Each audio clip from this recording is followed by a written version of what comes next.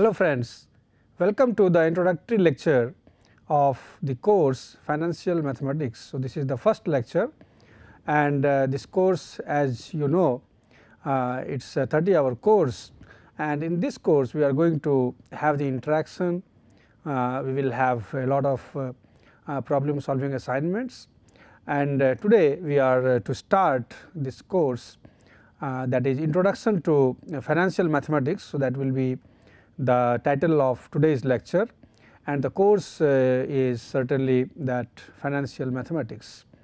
So, as you know that when we deal with finance or we deal with business, many a times you need to know the basics, and then further you also need to know the different concepts like when you talk about the business, more importantly you deal with the transactions. You have either you take the you go for positive transaction, you go for negative transaction, like you may have the receipt, you may have the disbursement. Then you have many things like interest rate, interest which is often coming into picture. You have the concept of percentages most of the times. So, you need to know that how these different percentages like rate of interest or depreciation or so. So, how they will be affecting the transactions, that is receipts and disbursements. Then what are the other terminologies like mortgage, debt, then you have risk also. So, many aspects we will be covering in this course, and today we are going to start on that in that direction, and we will be dealing with the introduction to financial mathematics. So, the main goal of the science of finances consists in studying how the financial agents, that is people or organization, distribute the resources limited in time. Now, the thing is that when we talk about the finance or science of finance, so certainly as we know that we have limited resources, resources are limited, that is why there is a lot of competition. So, you have the limited resources, you have to utilize it, you have to use your resources by I mean certainly the raw materials are there, they are converted into final product, then they are to be sold, in between you have transactions. So, certainly all the fight is because of the limited resources and also time, because time also plays an important role. When we talk about the business, when we talk about the finance, then time is equally important, because whatever as the time progresses, the same thing has different value. So, you have time value of money or transactions or so. So, in this course what we intend to tell you, that as it is written, that the main goal of the science of finance which we are going to study, it will be studying how these financial agents, that is whoever is involved, the persons or the organizations, so how they are distributing that resources that is limited in time. Then the solutions made with regard to the time distribution of resources are known as financial decisions. So, in between whenever you have certain problems coming, or you have a stage where you have to take the decisions. So, when you have to take those decisions or the solution which you have come up with regarding the time distribution of the resources, how you are distributing those resources with time. So, whatever decision you are taking, they are the financial decisions, and these decisions will be either in terms of expenses or expenditures, or earnings or inflows. So, many a times when we talk about the economical aspects or economical terminologies, we talk about receipts or disbursements. Receipts means you are having inflow, that is earning. Similarly, disbursements, that is your expenditures or expenses. So, these are the synonymous terms, and these terms will be used as we go into the course. Financial decisions are based on commensuration of the values of expenses and profit streams. The problems concerning the time distribution of resources are the financial problems. So, certainly as we have already discussed that you have the expenses and the profit streams that is to be looked into, and the problems which are concerning this time distribution. Now, these are the financial problems and you have to overcome it. You have to see that how these problems are to be overcome. Now, a common measure to evaluate the cost or value of the distributed resources is supposed, and certainly you need a medium, you need a a way how to measure it, and for that you have the currency units. So, the currency units can be in terms of anything. You may have the rupees, so either you have rupees or dollars or pounds or so. So, you are basically using these units, currency units, to measure to evaluate the cost of the distributed resources, because when at the different stages you have the expenses or you have the incomes. So, they are to be basically quantized, they are to be quantified and in certain units, and that is normally the currency units. Certainly that is the standard way of doing the transaction these days. The other concerned factors are consideration of time factor and uncertainty factor. So, as we discussed that when we talk about the transactions in the financial world, then certainly first comes the what is the amount of transaction, what is the amount of receipt or disbursement at any point of time, and certainly then you can have a mapping at any point of time, or if you neglect time at the present, then you are thinking of the amount only, that how much is the income and how much is the expenditure, like that. But equally important is in terms of financial transactions or financial world, equally important is the time, because at what time what kind of transaction is going on, and it has certainly a bearing on it. So, it is basically evaluated by discussing that we will discuss later, that is time value of money. So, as we discussed that we are evaluating in terms of currency units. So, suppose it is money, then the factor is time factor, that is the time at which these transactions are taking place, that time is important. Whatever you are doing the transaction today, and if you are doing the transaction, the same transaction after 1 year, they cannot be taken at the same, because there is a value of the time. So, the time is important, but what time that transaction has been done, because as the time is different, its value will be different. The 100 rupee which you have invested today, it will not be same as 100 rupees after 1 year. So, what it means to say that when we are trying to evaluate the mostly when we are talking about evaluating the alternatives or evaluating any alternative, any offer. So, at that time the time is important, at what time these transactions have taken place. So, time is one important factor, and that is why I mean it will be seen that at what time. So, suppose the interest rate is there. So, interest rate is what at what time, and interest rate also may change.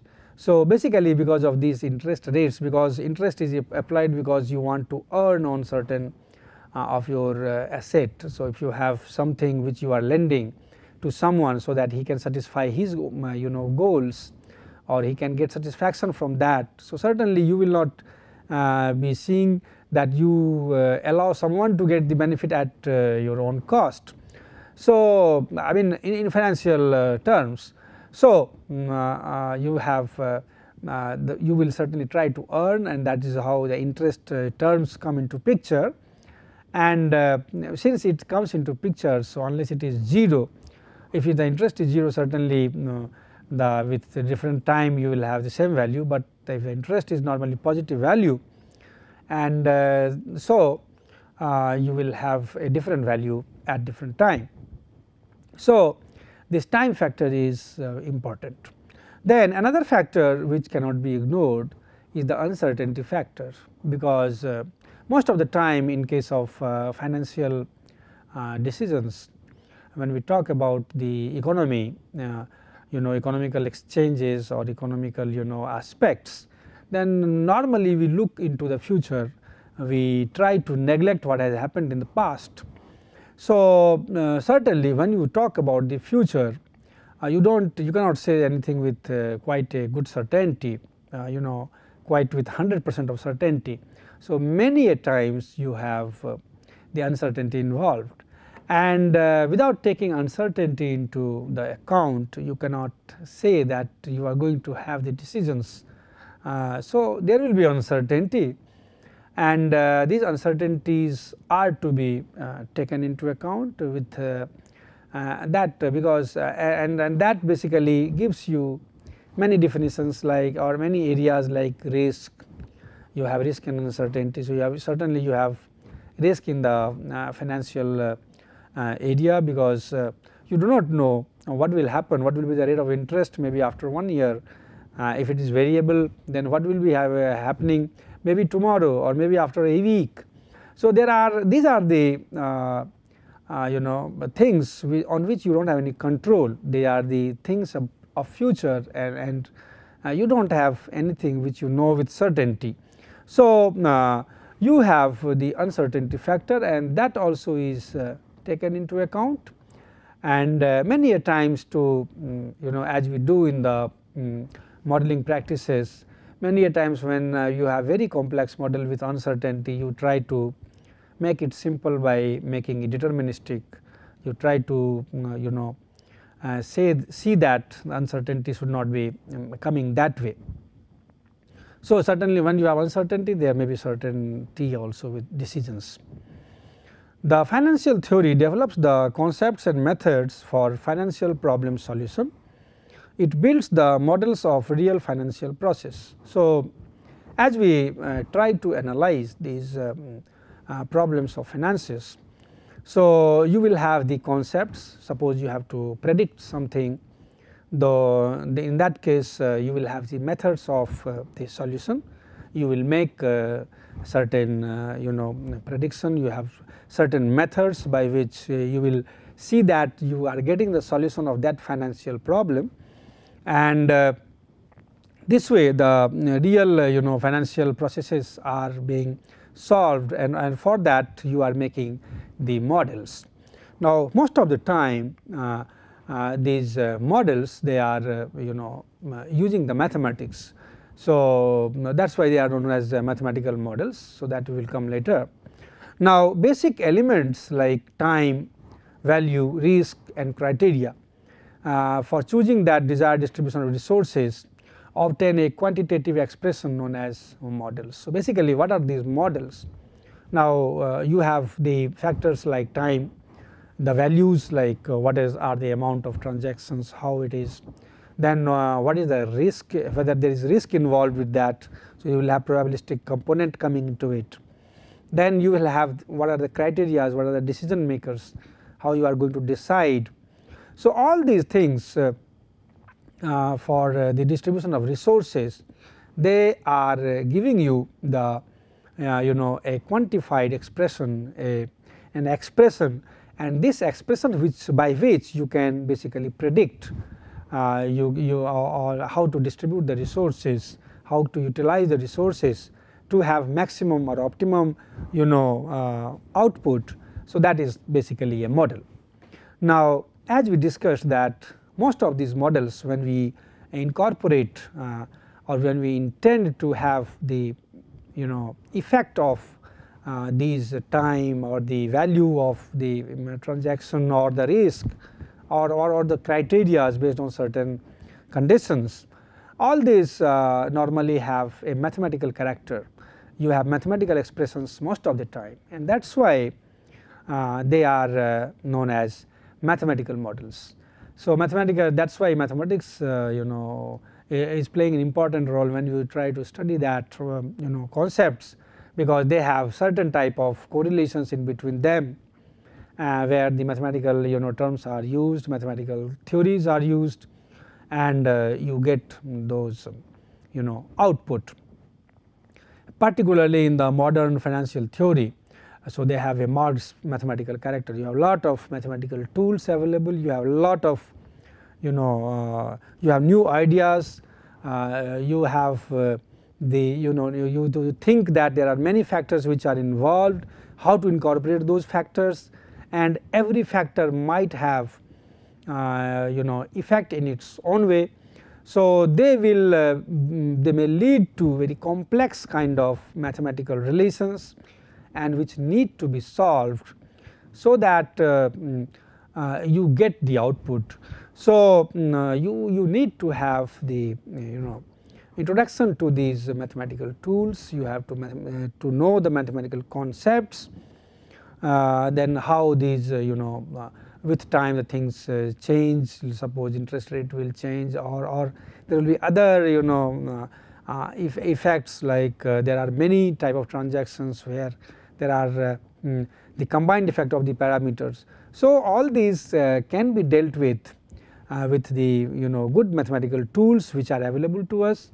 We have the equipment available to us, good computers available to us. So, you can use them, you can predict, and we can certainly do the justice by solving the problems in the way we desire.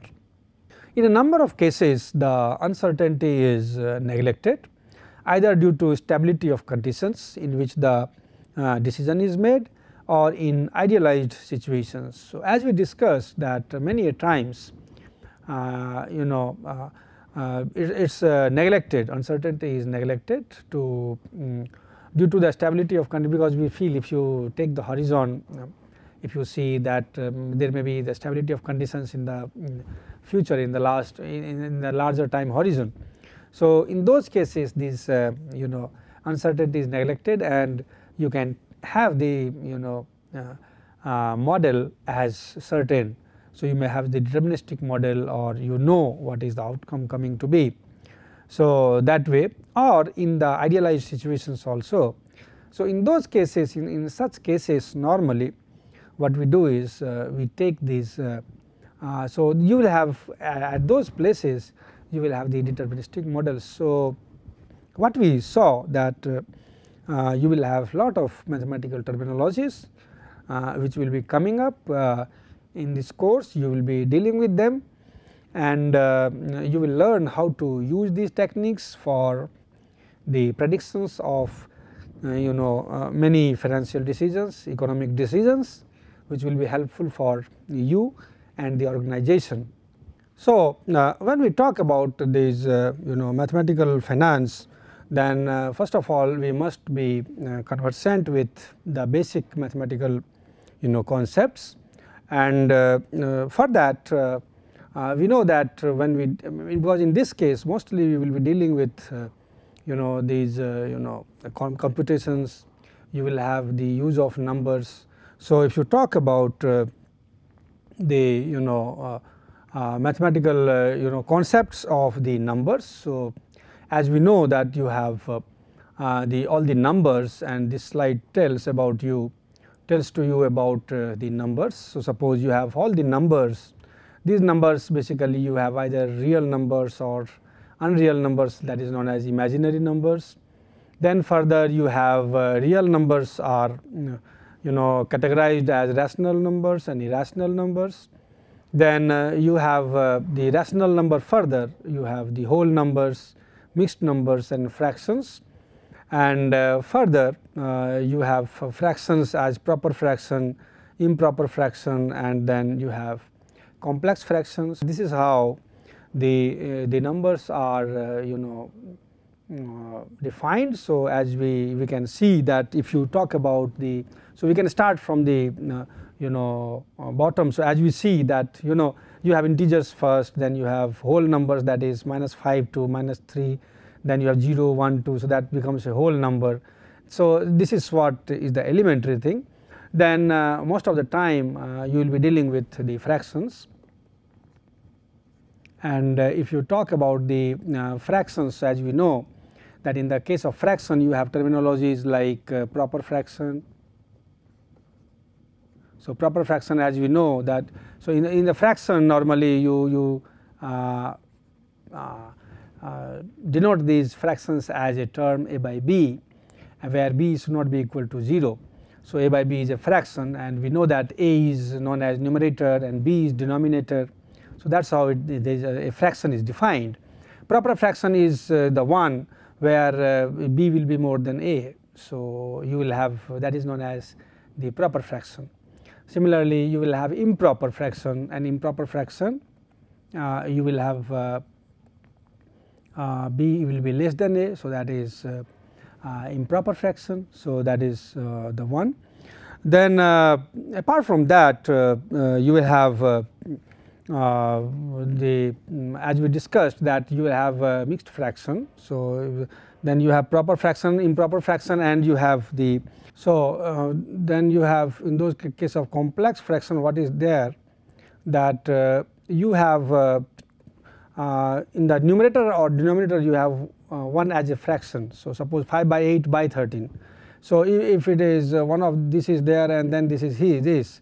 So, this is the example of a complex fraction where you have one fraction is there in the case of numerator. So, this is the example of the complex fraction. When we talk about the numbers, as you know, you have we discussed about the numbers as whole numbers, then you have mixed numbers. So, mixed numbers comes like you 1 3 by 4. So, 1 plus 3 by 4, so that is you have number whole number as well as you have the fraction. So, that becomes as a mixed number. Then once you go to so that is what it defines most of the things like whole numbers or so. Now, as you know that rational numbers and irrational numbers, we know that a rational number can be represented in terms of a by b, where b is not equal to 0. Fraction, certainly fraction is where you both have a and b, that is defined, and if it is if it has a value, then it has a defined value, then it is a real number, and if you I mean not a rational number. Otherwise, you have irrational number where you cannot uniquely define that is your irrational number. So, some many a times when you take the example, suppose like you have root 3. So, this comes as the irrational numbers. Now, we talk about the terminology, I mean other things like you have many a times. Now, these fractions, why they are important? Because this will be coming in your financial terms most often. So, what fraction of something is coming, or through things are in this fraction or so, or ratios. So, these things will be coming up in this. So, that is why fraction needs to be understood. Then comes the decimals. So, as you know that when you are dividing the numerator by the denominator. So, you get once you divide, and if the quotient is not a whole number completely. So, in that case you will have remainder, that remainder. So, suppose we divide 25 by 4. So, basically in this case you get 6 and then plus 1 by 4. So, that is your 25 by 4. Now, this term is represented in terms of decimals, and that is why you write it as 6.25.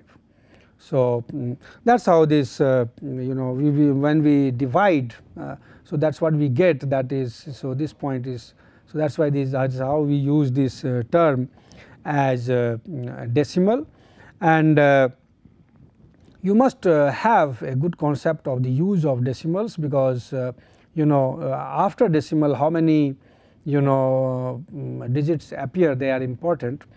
Certainly in the end whatever 0 you put in, that does not matter, but whatever digits are coming after decimal, that they are known as the number of decimal places. So, here in this case you have 2 number of decimal places. So, that is how we define.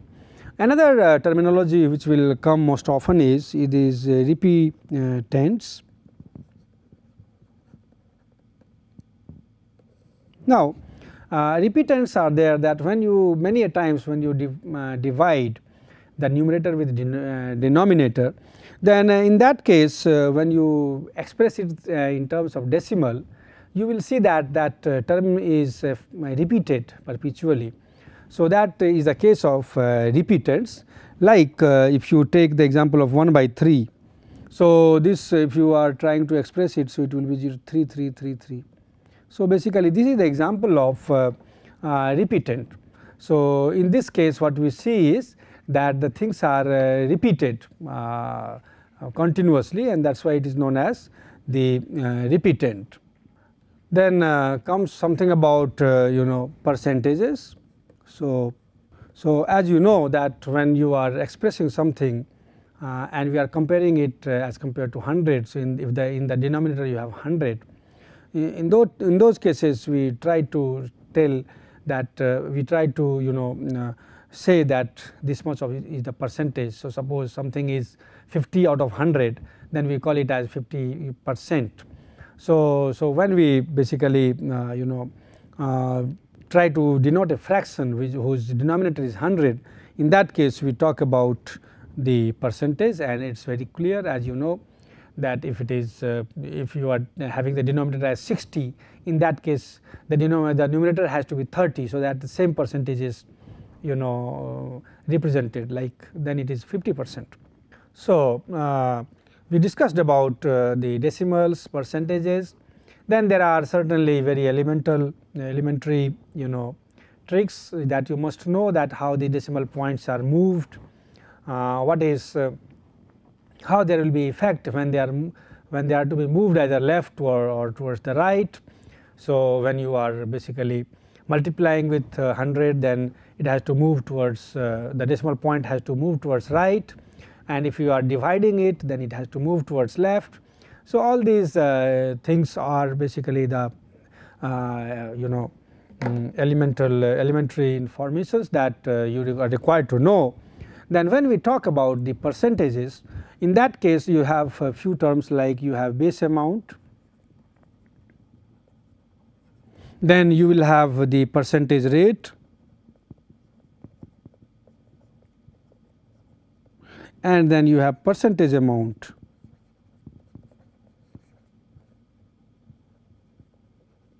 So, basically if you try to see that if the base amount is, you define it as B, and you percentage rate is your R, and percentage amount is P.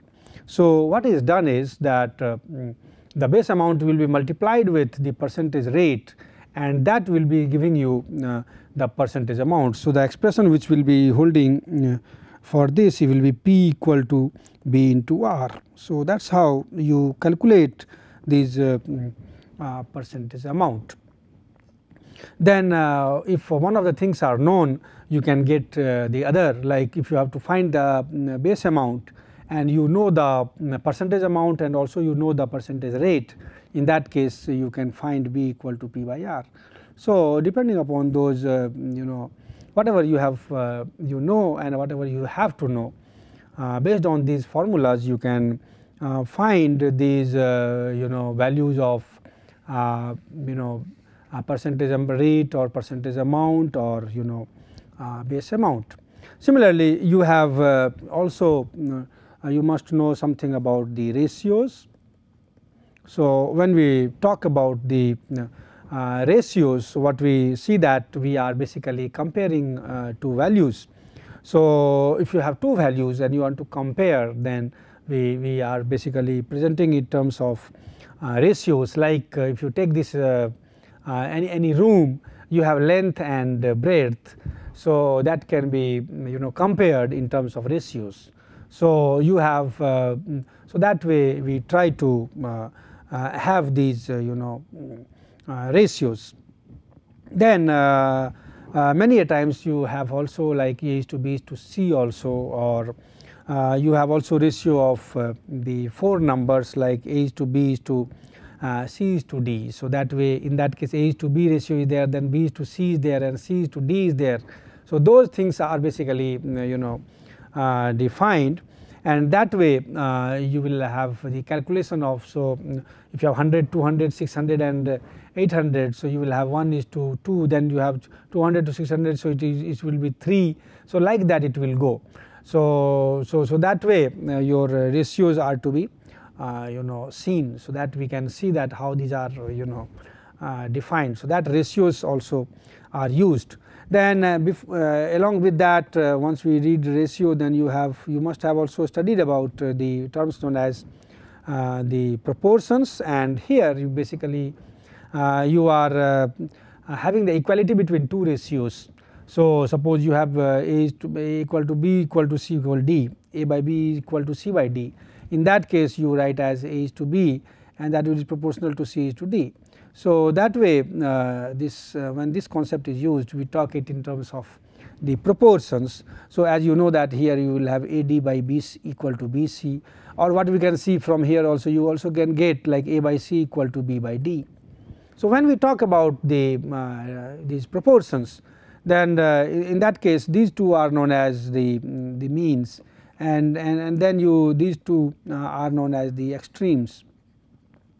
So, what we see is that so you can have different type of relations, like the ratio of the first extreme to the end extreme, or this is the first extreme. So, and this is the end mean. So, like that. So, that will be first mean to the next extreme, end extreme. So, that way you can have the ratios defined, and you can have the formula. So, these are known as the extremes, and these are known as the means. So, as you see, you can have different types of formulas which are applicable in that. Another terminology which is most commonly will be used is use of aliquots. Now, what is there is that in this case you will have it is any divisor.